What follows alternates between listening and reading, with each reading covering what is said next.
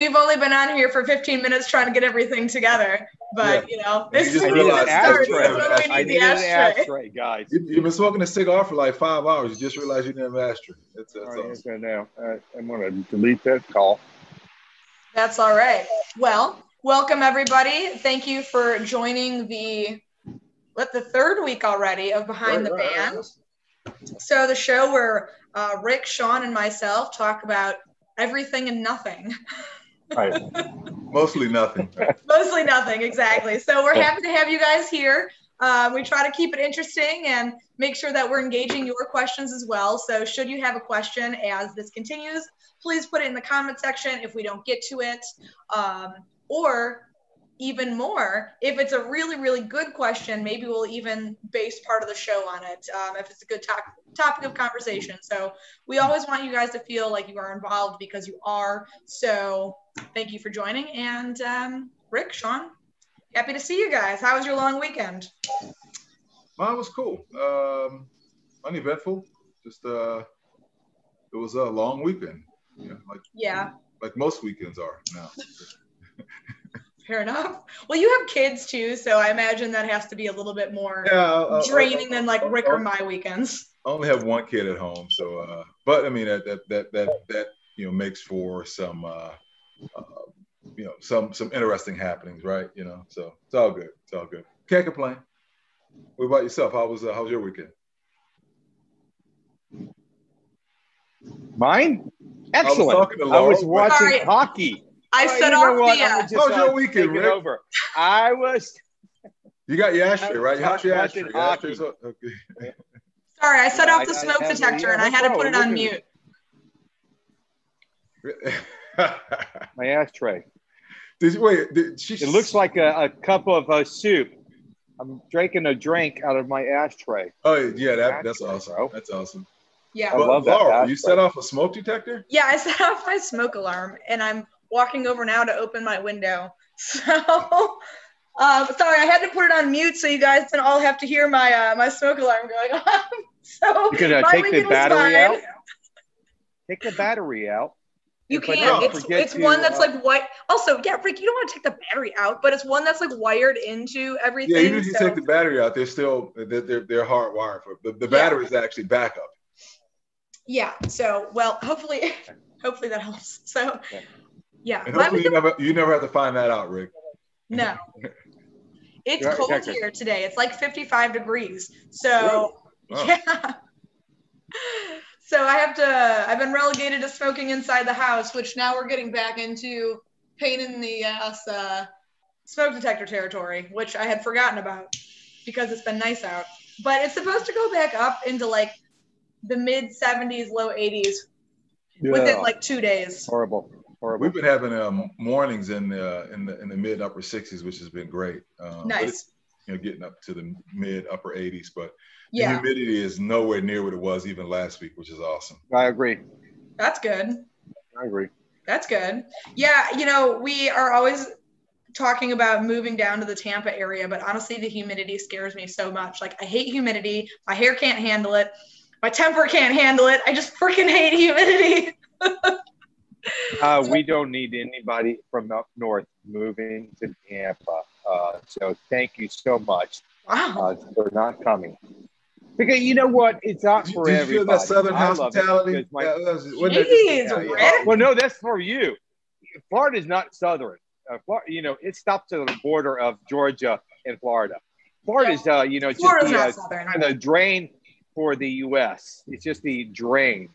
Yeah, for the U.S. Parts of Florida is very Southern. Very the handle Jacksonville. Yes. The Jacksonville area is definitely Jacksonville is Georgia. Yeah.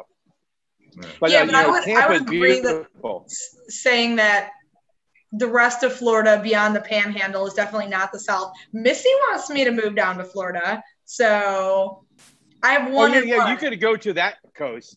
To Orlando? I'm not living in Orlando. No, Orlando's central, so Central Florida. Yeah. It's horrible. Why would you move to Florida and then live in the middle of the state? Because you're into theme parks, maybe, or something? Or? No. Yeah. I would literally never live in Orlando because of the airport.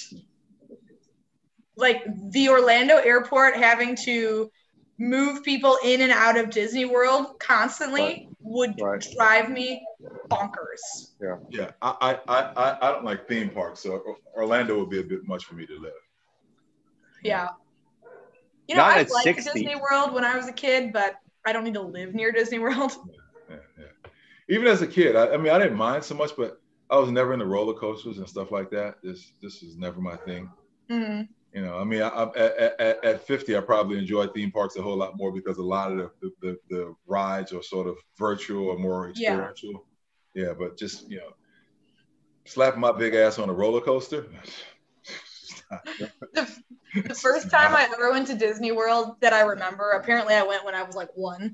Just after you finish your making your drink, I was in first grade, and my dad wanted to take me on this alien ride, and I was like, oh yeah, I can handle it. My mom was like, I don't think it's a good idea, and my dad was like, it's a great idea. And it was one of those where, I mean, it was creepy. Even as an adult, I acknowledged that it was creepy. There was like a bunch of fog, and it was dark, and then like things came out and grabbed you and jumped at you, and apparently I lost it, and they had to stop the ride and like take me off the ride and stop the ride for everybody because I couldn't handle it. Always listen to your mom. And then they took me on It's a Small World to make me feel better, which my mom hates because she hates the music. Oh, yeah. It's a song that sticks with you years after you leave that ride. In fact, it's already stuck in my head now. Yeah, I can see it right now. So everything about Disney, you know, have a magical day. You know, the whole, it's like, what is this? Yeah. Anyway. What'd you say, Rick? You really want to say what you? Yeah. So what's your first question of the day? So my first question of the day is, what, if anything, do you find unenjoyable about smoking a cigar? I will start for me. In situations, especially like right now, I hate getting ash all over everything. I hate getting ash on my laptop, in the table, in my lap, and burning clothes. I find that very annoying. Okay. I don't know, it would be like bad breath or, you know, it's cleaning up the cigars the next day. Like if I'm sitting out and I've had a few and they're in the ashtray, I mean, man, ashes, like, no odor, no smell, no whatever. It's just ashes and kind of, you know, it's dusty, whatever. But just a cigar that you smoked and it sat out, and it's pretty pungent. So that's it's probably the least enjoyable thing. It's cleaning up after a heavy day, like especially if you've had people over and so forth, and you got to clean up after that. That's the least enjoyable part about the experience for me.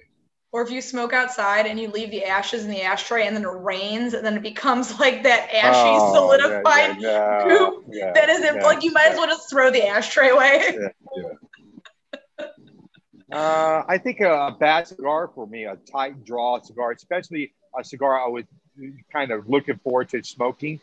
And when you approach a cigar and it's a bad row, too loose, too tight, and it just affects me for the next 2 or 3 cigars, because now I'm concentrating on that next cigar.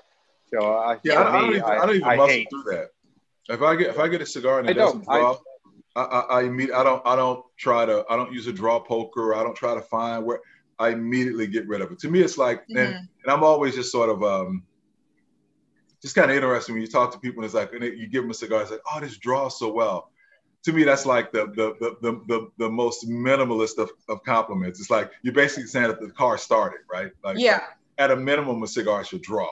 That's like, I went to this restaurant and they cooked my chicken thoroughly. Yeah, cool. yeah. So I would expect nothing less. Yeah. But guys, I don't. If it doesn't draw, I immediately. Yes and no. We're lucky that we can toss that cigar aside. If we're paying, $10 for that cigar, that's a problem.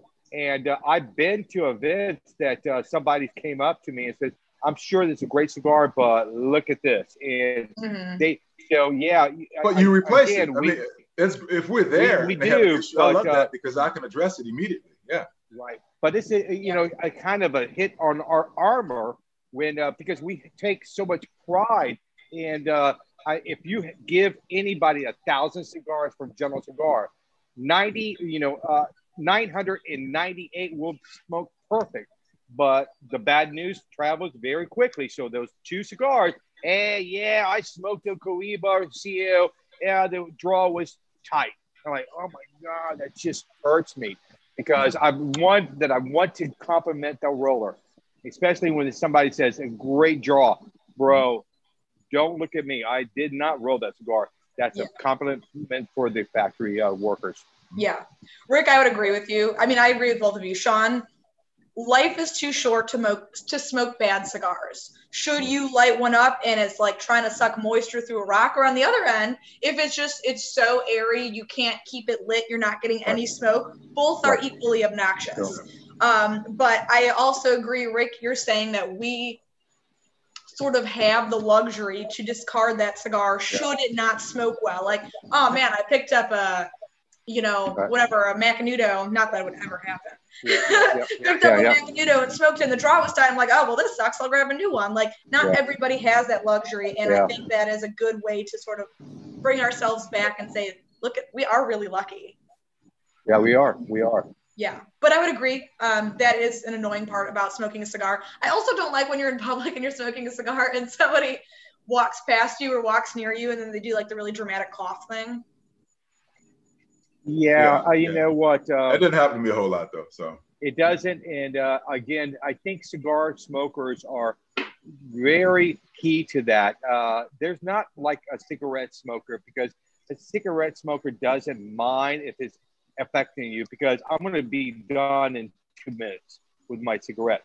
But if a cigar smoker, especially in a bar or a restaurant or a situation that's everybody's not smoking, I'm very keen to, if I'm going to smoke a cigar, I kind of motion to the other people around me, do you mind if I smoke the cigar? Because I don't want to, piss off anybody and make their night bad. But I agree.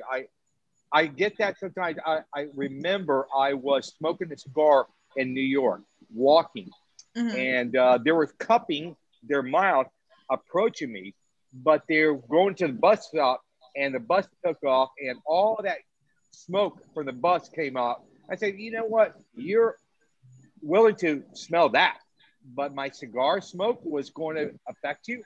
Like, really? Okay. Let's do 2 things. Left me in a room or garage with a car running and me smoking a cigar for 24 hours straight. When you open my garage, there's going to be a smoke pour out of that garage, and I'll walk out. But the guy that was in that car, running that car, he's going to be rolled out. He's going out feet first. Yeah, he's going to be rolled out of this garage. So I think it's worse for you to smell a bus driving by you than my cigar, than if you smoke that cigar. But it happens. But I think cigar guys are very keen to that. And I don't think in that situation, it's necessarily like they prefer the smell of the bus pollution over the smell of the cigar. It's more drawing attention to the fact that they're not happy that you're smoking. Yeah, for sure. I mean, even as a non-smoker, I'm pretty sure you'd prefer the smell of a cigar over bus exhaust. But we have a couple of questions before we continue. Everybody wants to know, one, what we are smoking, and then also there's a question from YouTube asking, Rick, this one's for you, is the La Traviata going away? No, it is not. What we're going to do is kind of maybe next year take it off the market and redesign the box. We're looking at some of these lines, especially the lines that have been out of the market for 25 years, 20 years, 15 years, and updating the packaging. So I can see that it will maybe be off the market for a short period of time, and we'll relaunch it with the new packaging. That it was not a predicate blend, and that's another thing. A great news from the FDA. So it was scheduled to either revamp, redo the blend, and then repackage it. Now we're just going to concentrate on the packaging and do the repackaging, but keep the blend alive. Cool. And what are you smoking? The CAO, unfortunately, CAO. Forgot what I'm smoking. I just took the band off, too. Cohiba, Connecticut. So, Sean, there's a gentleman on YouTube who is also smoking a Cohiba, Connecticut, and he wants to know, what cigar do you think has the most distinct first, second, and third in terms of flavor profile? What cigar is there? Is there a comparison, or just like maybe like the sort of parts of the cigar as you're smoking through it?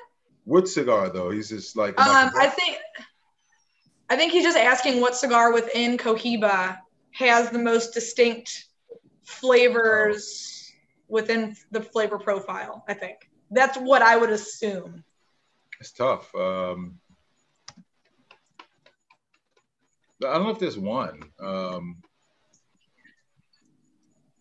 The most linear cigar that kind of doesn't change as much, maybe the blue.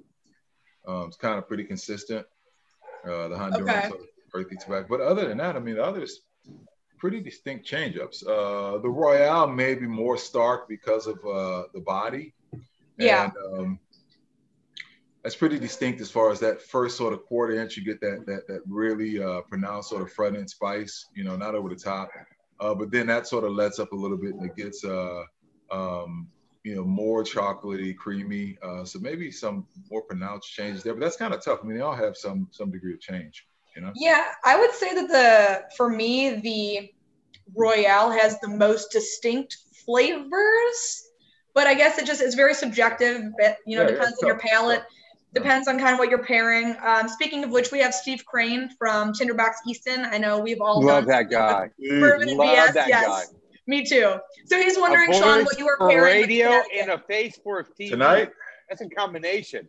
He has a voice for radio and the face for TV. I know. And that's not, you know, you don't get that often. And he's built like a shit brick house, man. Yeah. Basil Hayden. Awesome. Something, but kind of getting back to where you were asking Sean, back 30, 50 years ago, cigar makers, what I was told for Benji, wanted the one-dimensional cigar, that cigar that kind of like a cigarette. It starts midway and finishes the same way. And that was the technique that a lot of manufacturers were using back in the day, in the 70s, the 60s, and the 50s. And then in the 90s, we started to, you know, the fans of your line started to say, we want some changes.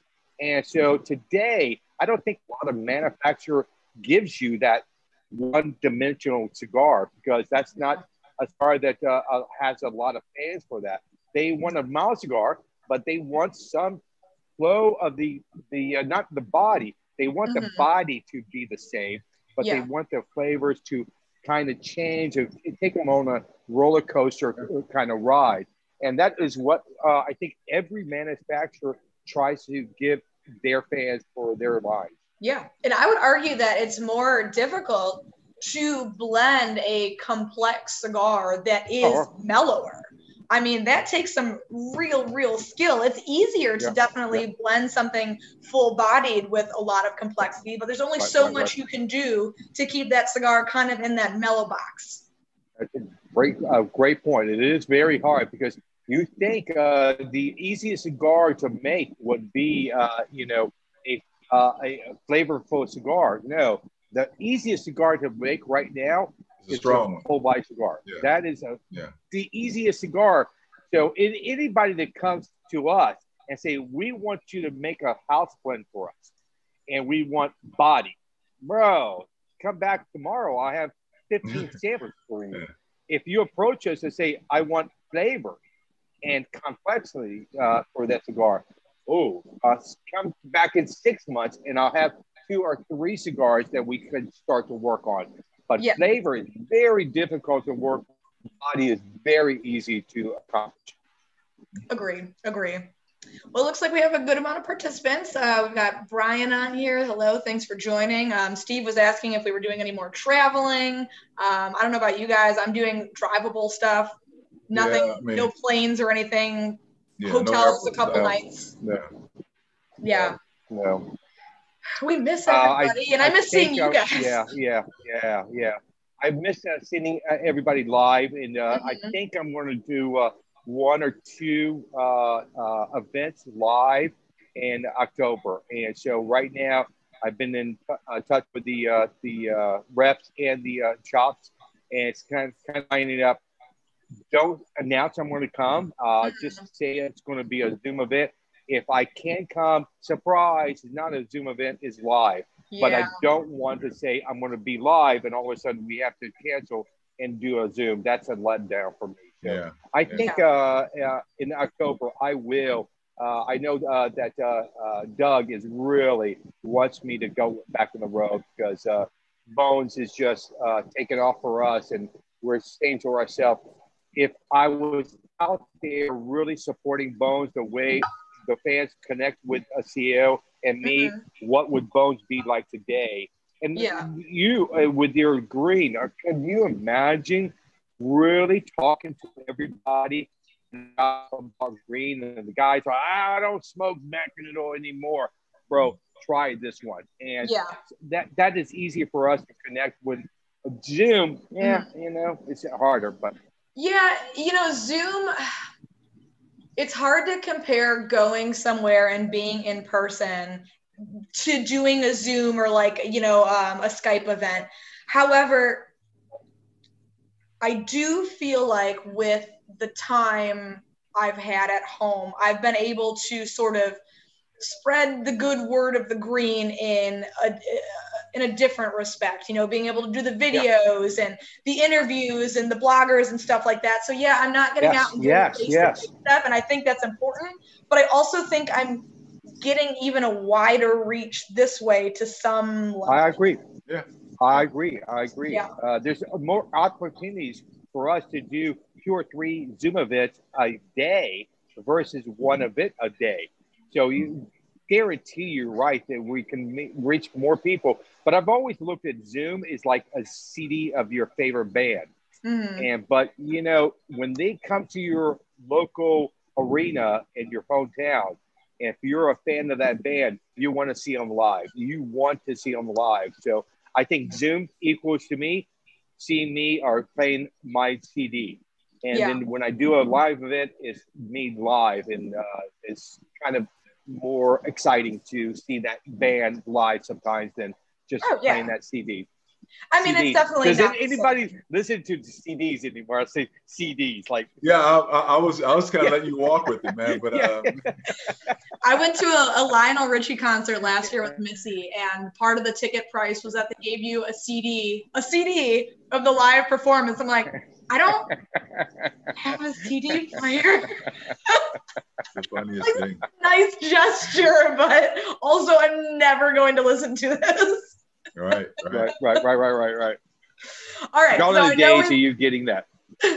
I know we've digressed a little bit here. Oh, and then I left it at Misty's house intentionally because I didn't want to take it home because I wasn't going to do anything with it. And then she made a point to bring it to me when I saw her. You left this coaster at my house here. I'm like, oh, thank you. She's such a fan of that guy. Lionel, oh my God, yeah. I know. Yeah. That's how we first connected. I think the first time I worked with her, we were just like making idle chit chat, and she's like, well, you know, what kind of music do you like listening to? I'm like, I don't know, kind of all over the board. It depends on my mood. Recently, I've been into the Commodores, and she's like, what? Come to find out, Lionel Richie's her guy, and we've been best friends ever since. Yeah. And I know, Sean, you just did your, in the last, I think, 2 weeks, you just did one of your Friday night videos. Yeah, not this past Friday, but the Friday before. It was on Lionel Richie, the Commodores, and Friends. So it was of course, Lionel Richie and Commodores. Yeah. Also, some of the songs that were sampled and covered or people he produced for us. It was a good show. Okay. Don't forget my best, Cher. Cher is an unbelievable singer. Yeah, she is. Yeah, She's so not my Cher favorite has my female heart. vocalist, but Wait. Is Cher really your favorite? As female artists, yeah, well, Yeah. for sure. Really? Which I would. which Cher? Like Cher, like Sonny Bono and Cher, or Cher like the Diva, the Diva glam. Definitely the latter. No, well, I don't know. Cher I'm trying to get there. I'm just trying to. No, I think that Susan was going to take me to Vegas to see Cher, and when she just approached me about the opportunity, I think there was a tear forming in my eye. Swear to God, It's amazing. But we didn't see her. But I know I would be just that guy, just crying, singing, just sharing. I know she's going to sing to me only. I've been on God's green earth for 50 years. You are officially the first dude I've ever met in my life that's come out of this face with Cher in his favorite. Cher is an interesting choice. Listen, I mean, can we agree? Can we agree? Cher has an amazing voice. She is not. Listen, Sean, who's your favorite female vocalist? Tina Marie. Okay. Rest her soul. Okay. Mine would be, I'm always waffling between either Grace Slick or you are like you are like stuck in like you're 12. Like, how do you know Grace Slick? I love Jefferson Airplane. Wow. Well, you should have been on my Cohiba nightcap when I highlighted music from the Bay Area that changed. Okay. Yes. Yeah. And I did Grace Slick and Jefferson Airplane, and also did some Creedence Clearwater Revival. Of course, I did some Sly and the Family Stone. That was a good show. Ooh, I like Sly and the Family Stone. Wow. Yeah, I do. Yeah. Interesting. All right, so singer. Or Stevie Nicks. I think typically Stevie Nicks tends to be the one if I absolutely had to choose. Like, her voice is just so incredibly haunting. Is up there with me. Stevie Nicks. I mean, and Fleetwood Mac in general is just they're. But Fleetwood Mac when they were more bluesy. It's that's more of the era that I liked. But see, I lost all respect for Stevie when I found out from a source that knew the girl that did it. She was a cocaine fan, and she did so much cocaine that her nose was completely ruined. And so what she did is stop. I'm going to stop you. I'm going to stop you. I'm going to save you from yourself, Rick. Okay. What's the next question that we have? So system without using your nose or your mouth. Oh my God. Okay, so we have an entire show based on cigars and pop culture and stuff. So we can continue this conversation down the line. But for right now, we can't continue this exact conversation. No, we cannot continue this exact conversation. This is going to be more of a behind closed doors conversation. It is PG. This is a PG show. They can't see all the conversations. Another question. All right, we're getting back on track. Do you guys, have you ever felt judgment, real or perceived, from somebody who doesn't work in the cigar industry? Be like, seriously, you work with cigars? No, it's actually the opposite for me. Okay. So I'm just amazed that people who have like no real frame of reference for cigars, or very, very loose associations with it, never like, they just think it's like the coolest thing. Mm-hmm. And they always have somebody that's like hardcore into cigars. So you're always the most interesting person around, being a cigar maker, When you're checking into like a flight or your hotel or restaurant, and you read that card that we all have, the General Cigar card. And so what do? Oh, I'm in the cigar business. You know what? I deal with a lot of people. You're the first guy that ever mentioned cigars to me. That's kind of cool. Yeah. I don't smoke one. What do you do? Oh, it's just, go around and travel and showcase our cigar. That's cool. So I agree with you, Sean. I think when you mentioned that what we do, they will say very quickly, I don't smoke cigars, but I think that's cool. I really do think it's cool that what you do. Yeah. So it's a total opposite for me. I think I've only felt like overt judgment once. This one was like, oh, you work with tobacco? I was like, okay. But I would say that 99.99999% of the time, people are intrigued. I have a rule of thumb. Like I take Ubers to the airport in the morning because I only live about 15 minutes away. And it's obviously less expensive to take an Uber there than it is to park for 5 days.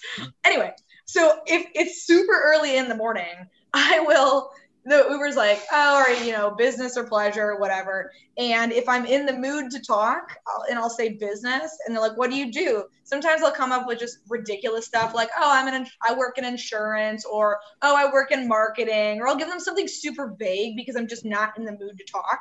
Because if I ever say, oh, I work for a cigar manufacturer, they're like, wait, what? Right. And then they want to have this whole conversation with you, which sometimes it's fun. Sometimes I'm just not into it. I would think. Yeah, I would say more people are interested and they want to talk about it. Yeah, I think they're more curious because for me and Sean to say we're in the cigar business, okay, that's kind of normal. You're a dude and you smoke cigars. But for you being a young lady in this business, I would say I think that like, you smoke cigars? Like that question comes up. Like, you smoke cigars? Like, oh my God. And it's not, oh my God, that's cool. It's, oh my God, I don't know how to take this. Is it bad or good that you smoke cigars? So I think it's, you do get judged more than we would ever get judged and smoke a cigar. Mm. But yeah, I mean, same thing like you were saying with the card. I'm always hesitant at the hotel when they're like, oh, what company do you work from? Like General Cigar, because I don't want them to think I'm gonna like go and smell up the room with my cigar clothes or whatever else. But you are. But I am. But yeah, I mean, people are interested, and same thing with like people on planes or Uber drivers or whatever. They're like, I've been traveling for a long time, and I talk to a lot of people, and never have I met someone who works for a cigar manufacturer. Sure. So there's another point that I'm amazed that you talk to people outside because I tend not. If I go to the airport, I am quiet. When I get on a plane, I don't talk to that passenger sitting beside me. I put my earphones on. I'm zoned out. I don't talk to Uber drivers, cab drivers. It's amazing. My daughter and wife always said to me, you are a talker. You love to talk to people, but when you're in certain situations, you don't talk at all. So I do not talk to the planes. I do not talk in cars and Ubers. I don't want to share my stories with you, and I don't want you to share your stories with me. Ew. Where are you going? There's nothing worse than coming from like a Cigar Fest style event and going to an airport or something, and all your Uber driver wants to do is talk. You're like, I do not want to be rude. That is literally the last thing in the world I want to be. But seriously, I have absolutely no interest in this conversation. Yeah. So for me, talking to people, it's kind of just being nice. Like somebody's sitting next to you on the plane. If I don't get my headphones in, on time, they're like, oh, where are you going? What do you do? And sometimes if the conversation's good, it can make the time pass very quickly. Other times I'm like, dear God, flight attendant, please come save me. Yeah, I don't talk on the airplane. I mean, I sleep on the plane. No matter what time of the day. Yeah, exactly. I sleep on the plane. Bro, the minute they shut that door, boom, I'm out. I'm out. You guys are so lucky. I don't care if I just drink a cup of coffee, I'm out. You never drink the coffee on planes, Rick. You as a journalist should know this. No. They don't wash those little containers. No, I know. And those cups are like half-heartedly cleaned. No. Yeah. They don't wash that reservoir, but I don't eat their food. I'll take like a 5 a.m. flight and typically have to lay over somewhere. And from 5 until 6 o'clock when I'm landing in Detroit, I am wired. and then I take a 7 o'clock flight to go, like a 7 a.m. flight to go to Tampa or something, right? And as soon as we're descending into the final destination after like 3 hours of travel, that's when I fall asleep. And it is the most frustrating thing in the world. So I envy that you guys can fall asleep on planes right away. Baby on a plane. I snore. I don't care. I don't care. All right. So kind of, I'll ask you a question. When you're doing your events, what is the question that kind of stumped you? Like, wow, that's didn't ever ask that question of me. That's one. And what's your worst question that you have to answer all the time? What's the question that every event that question is asked? And if you want, I can start it. So the question that I felt like was purposely trying to stump me, because for the most part people are cool, but I feel like occasionally you'll get the person who's trying to be and they asked me what the latitude and the longitude of our farm in Ecuador was, and I was like, okay, seriously, like, why would you expect me to ever know that? Like, I don't know the latitude and longitude of where I live. You know what? It's a great question. I was saying a dirty word, but buy a OSA. It has the, all those numbers that you could Google Earth and go there. Yeah. Kind of like that is when they asked me a farming question. All right, Ricky, if there's a mountain that you're growing tobacco on, do you want to grow it in the section that gives the sun first or the side that gives the sun second? I've always answered the question the same way. That is a great question for a farmer. Don't ask me that, because we don't farm. We just buy tobacco and we start to work with it. So anything that tobacco related in the factory, I can answer. But why they pick that area to grow tobacco, ask that farmer. I don't know. Apparently, you two look way smarter than me because I don't get asked those hard questions. Really? It's the glasses. Yeah. No, what about? I can't think of any question that really like stumped me. Like, honestly, and I hate to say it, probably the most annoying question that I get asked. Been in the business for 10 and a half years, and I still get asked this question on almost every interview, and I get asked it several times during the event is, how'd you get started in the cigar business? Yeah. But I get it. It's like you answer it, but it's man, like at some point it's okay, just kind of Google me. It's all out there. I don't hate the question. I don't hate it, but it's like, women. Man, I've been asked it. So, it's like, yeah. And I get asked a lot about, being a woman in the cigar industry. And I don't hate the question. I'm not opposed to answering it. I guess I would prefer, you can still touch on that subject matter, but ask different questions. Yeah. Different sides of it, I don't know. So probably my least favorite would be what's your favorite or what's good? Like that drives me crazy because it's so subjective. Right. What's your favorite cigar? That's which of my kids are my favorite? Like, who cares? At the end of the day, who cares? What I'm enjoying doesn't mean that other beans to you. You judge your cigar. You judge your palate. You judge what you want to pay for. Rappers. Please don't buy a cigar for me. No, exactly. To make me happy, and especially a cigar that you're not going to like. Who won? Yeah. I didn't win because I sold you a cigar that you don't like, and you bought a cigar that I like, but you don't like. So there's no winner to that. Yeah. And usually people one time I was asked the question, what, kind of that same thing, but what was your most exciting project, fun project you ever worked on? What was your scariest project you ever worked on? And what was the saddest project, or the worst project? And that, I've never been asked that or like that. Yeah. And so that was cool when that guy asked me that question because it opens so many doors to share his story. Exactly. Make you think.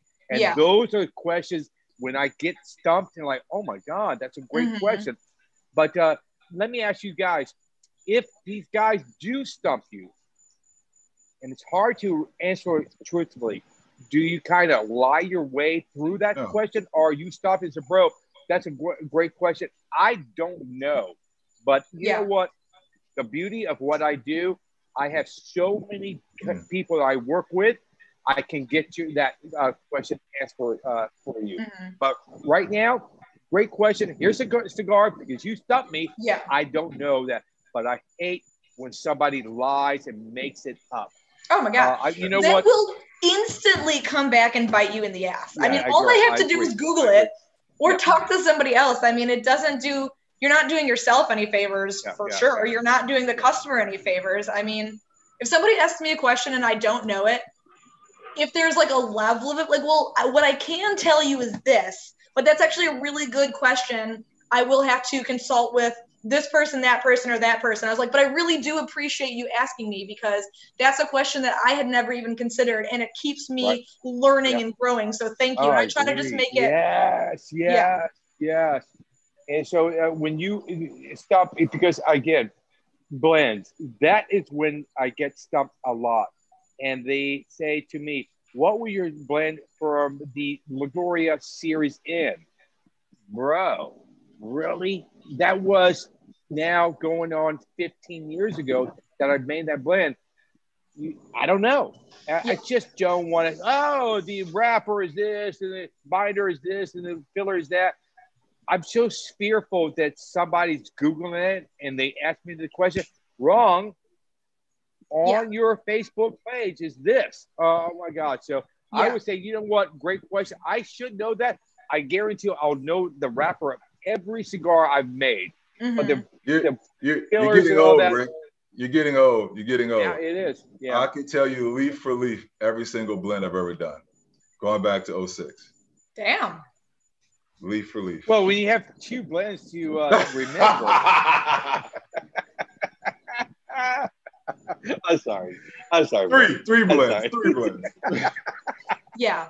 I will leave it at this. I am never upset if I do not know the answer to something, if they are legitimately trying to just gain knowledge and ask a question. When I do get mad is when you know they're specifically trying to stump you because they're just trying to think of the most ridiculous question to put you on the spot. And but I will never be upset should I not know the answer to something because I'm like, honestly, that's not even something I ever even thought about. That's a really good question. Right. And it happens. I think it happens to me every stop. You know, either there's going to be a question or somebody shares a knowledge about cigars with me. I said, bro, I didn't know that, and I'm going to steal that from you. I'm going to take that with me for the rest of my life and share that knowledge with you. With everybody. Just made it up before they told it to you, right? Yeah. Sean, what's a really good question that you've been asked in an interview that stands out? Anything you're like, wow, that was a really good question. Actually, but now I know where Rick got it from. Rick and I did an Instagram live together, like you and I did at one point. And during that IG live, he asked me what was my most fun project, the most rewarding, and scariest. I guess kind of maybe the worst project. So that was a really good question because you kind of really think was about what made this project special, or what did you learn from this project and all that sort of help. So that was probably the most interesting question. That's very cool. And that's kind of fairly recent. So that's why it's sort of top of mind. Rick, actually, I think both of you have done an interview with Reinhard for Light 'em Up Lounge. He asks really good questions. Very good. That was a great interview. Good. Yeah, you can see he does some research before he does the interview. He really does. During the interview, he's like, okay, now, Laurel, I understand that you hate pickles. So how do you feel? And goes into this thing about food and cigars. I'm like, oh my God, you did your research. Yeah. So do you really hate pickles? I hate pickles. Who hates pickles? There's always the example I use when we're talking about not liking the question about what's your favorite cigar. I'm like, do you like pickles? And like, yeah. I'm like, okay, cool. I don't. I hate them. If they touch my fries, I won't eat those fries. If they are on top of my burger, I literally rip that part of the bun off. Have you ever had fried pickles? So we know that she's never been pregnant, so that's a good thing. Yeah, I don't know, because that may make her like them, but pickles, man. Fried pickles I've had before. I just still nothing. Anything pickled, like cucumbers are fine. It's anything that has been prepared pickled, like pickled onions, pickled radishes, any of that crap. Hate it. Pickled onions are disgusting, by the way. Yeah, those are disgusting. What? They're disgusting. No, for another show. There's not a lot of foods that I refuse to eat. Like there's foods that I prefer, foods that I might not like, but I'll eat to be polite. Pickles, I will not eat. I will not eat them. That's good to know. One of the first times I ever went out to dinner. That's the reason we put the show together, to learn about it. Good to know. One of the first times I ever went out to dinner with my in-laws when I first met my now husband, the pickles come on the side of the plate. And so Alex just like pulled them off the side of the plate and then ate them right away because like that's what he did. He'd know the less time the pickles are on my plate, the better. And so his dad was like, "Oh, what are you doing?" And he said, "Oh, Laurel doesn't like pickles." And he took his pickle and he rubbed it all over the top of my burger bun. And I was just sitting there horrified. Your future father-in-law did that? Yes. I mean, this was like 8 years ago when we had first started dating. And he didn't know to the extent that I hated pickles. And Alex was like, "Just switch top buns with me. It's fine." Wow. Okay. All right. There you go. Yeah. So Rick loves Cher and you hate pickles. Got it. Yeah. So now we've all taken something out of this. But how do we even get on this subject? Oh, we're talking about good questions and bad questions and stuff. Yeah. I mean, for the most part, I love doing the interviews. People do ask good questions. I do like the interviews and stuff where people really go out of their way to maybe ask you a similar question or touch on a subject matter, but go about it in a way that's different. And that's why I like that we do this, is because we have the opportunity to kind of talk about different things and we know the questions that we do and do not like. So no, it's been fun, but we probably are going to have to wrap up soon. I know Rick has another event after this, but is there anything about the industry that you guys would change if you could? You know, whether it be regulations or just the lack of an ability to smoke in a lot of places. If you could have any sort of power over the industry, what would you change? At this point, I want to change our inability to really interact and travel or anything. So it's kind of hard. Like all the, whatever I thought was sort of a the thing I wasn't crazy about with the industry, I miss it all now. So it doesn't even matter, Yeah. I mean, luckily we got some relief from a regulatory standpoint here recently. Right. That's good. Absolute relief, but certainly a little bit more breathing room. So as cigar makers, that gives us, some latitude from a creativity standpoint. I'm excited about that. So that was the big sort of elephant in the room that everybody wished that they could change. And we got a little bit of room on that. So everything else I think is workable, so to speak, Yeah. I agree. As far as like wanting more creative control, I mean, we can still develop and blend and, kind of work within our box. And like you said, the last couple of weeks have been better. I mean, that was huge for us, but I wish that we weren't just in a microscope all the time. Yeah. Everything we did had to be, we have to think 100 steps ahead to make sure that it's going to fit within the mold. Yeah. For me, it would be the difference between a cigar smoker and a cigarette smoker, to get that message out there. The reason we enjoy cigar is purely for the enjoyment of that cigar. It's not a desire. It's not a nicotine. I need that cigar. I want to kill somebody. So I just separate us from the cigarette guys. And that, there's a huge difference between cigarettes and cigars, and that we can spend 3 or 4 hours on that topic. But realize that what we're doing is a hobby, not a this for that cigarette. So yeah. To me, it's just knowing the difference before you judge me. Know the difference between a cigarette smoker and the cigar smoker, and why we smoke each other. The cigarette or the cigar. Yeah.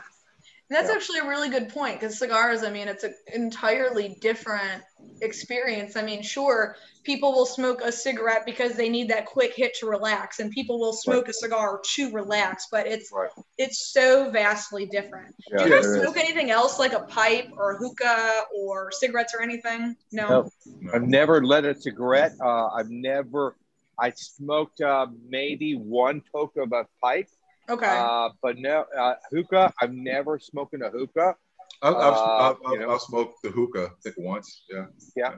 See, I smoke hookah. But you know what? I don't judge anybody. If there's nothing wrong with it. Pipe smoker, cigarette smoker, hookah, I don't care. I really don't care. Whatever floats your boat, good for you. That's just a great country we live in. You can choose one of the 4 or 5, whatever you want to smoke. It's up to you. So. Yeah. Now, as we kind of wrap up here, we had somebody giving you some praise for the Bones. Let's see. Having a Bones with a 14-year Irish whiskey, great pairing. Greetings from Pittsburgh. Good job, Ricky. Thank you. Awesome. Thank you. And then we do have the question, when you pair a drink with your cigar, do you find a drink that complements or conflicts?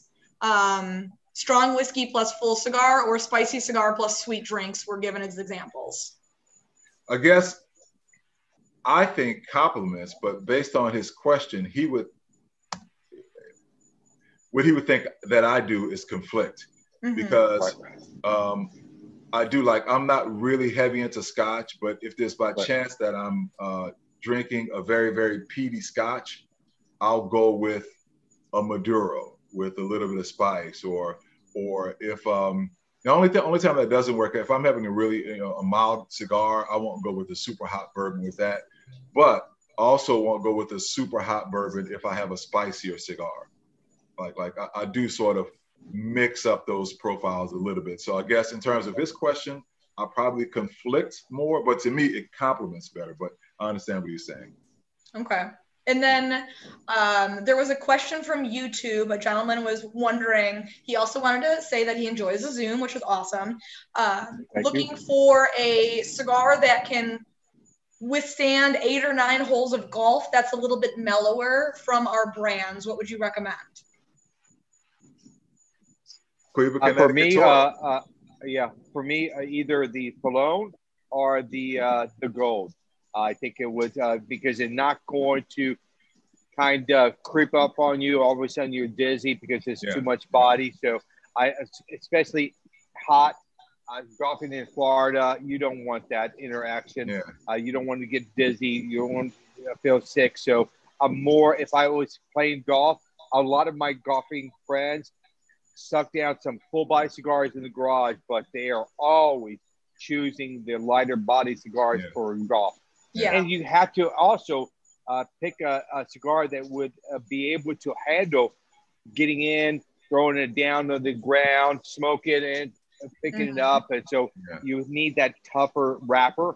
So I never would smoke a Cameroon on the golf course because of that reason. I think it's so brilliant and it's going to kind of explode on you. But for me, a golfing cigar, outside of the heat, I would choose a mellow or medium body cigar. Yeah, Cohiba Connecticut Toro, great size. It's a 6.5 by 52.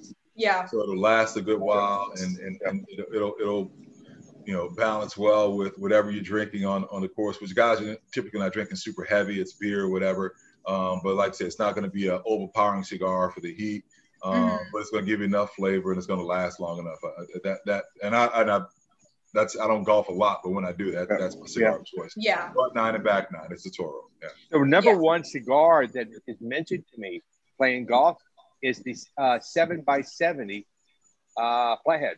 I cannot name so many times. Really? Oh, I love your 7x70 playing golf. It The lasts size. Yeah, I me can see that. 15 or 18 hoes and all that. So that's a cigar that's just I can see vintage to that. me all the time. All the time. Okay. Yeah. Yeah, I mean, the obvious Macanudo would be the Cafe series, Yep, but for sure. I think I would change it up and say the Inspirato, like the Inspirato Churchill. It's a slow smoker. There's a ton of flavor. Most people are drinking on the golf course. So if you are pairing it with something, or you're snacking, or you're walking around, it's got enough to it that holds your interest, but it doesn't demand your attention. You don't have to keep touching it up. The Churchill's a great size, holds an ash well. So I'd probably do the Inspirato white. Yeah. Let's see here. It looks like we might have one more question before we wrap up. What are your thoughts on cigar pins for when you get down to the nub? I hate them. I don't use them. So I've literally never used one. Yeah, bro. If that is a compliment that you have to use a pin to smoke that last, yeah. So that's a compliment, because it only happens when you age your tobacco. Allows you. It's not bitter. It's not something you're done with. So that's a compliment. I don't use that technique often. I've never used that, but it is what it is. Yeah. All right. So as we close this, would you rather? Now I've chosen these two bands specifically because they could both survive. Would you rather listen to Fleetwood Mac without Stevie Nicks, or listen to the Rolling Stones without Keith Richards? Rolling Stones. Rolling Stones. Agreed. Yeah. Agreed. Yeah. See, you can't take Mick out because he's too integral. Oh, yeah. What, Stevie Nicks was it? What do you mean? What are you talking about? No, there's so many songs that she didn't sing. Yeah, I know. Yeah. But that was easy. That was easy. That was a layup. Yeah. Okay, well, fine. I'll come up with a better. You know what? We obviously did not get through today's entire topic. Surprise, surprise. So I'll have a different one for you guys next week. But I just want to thank you guys for joining again, and thank you all for joining. Thank you so much, guys. This was awesome. I love you guys. Had a great Labor Day weekend. And I'm going to end it. Good luck this weekend, Laurel. We're playing the first fantasy game together. You're going to lose, unfortunately, but good luck for your season. What I am saying is Jonathan is texting me tips. So he's trying to make sure that you need all the help you kind of baked already. I mean, you got your players, so it's just not like you're going to be calling the X's and O's, right? So I liked the text play the game. What's Saturday? He's like, Rick's talking enough shit to get even Laurel jazzed. But he was egging me on. That's true. He was egging me on. All right, you guys. Thank you so much. Have a great week. I love you guys. Thank you so much. I'll see you next week. All right. Bye-bye. Bye.